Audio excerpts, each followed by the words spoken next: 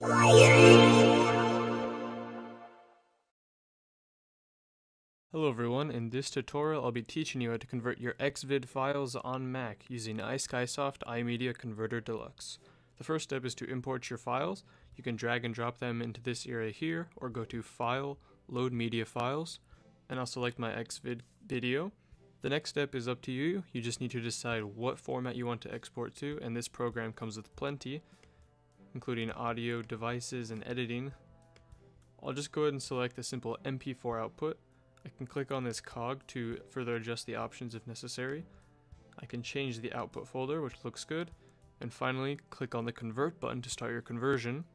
And once complete, a dialog will pop up informing you it's successfully converted. You can open up the output folder to view your newly converted file, and that's how you convert your XviD videos on Mac using iSkysoft iMedia Converter Deluxe.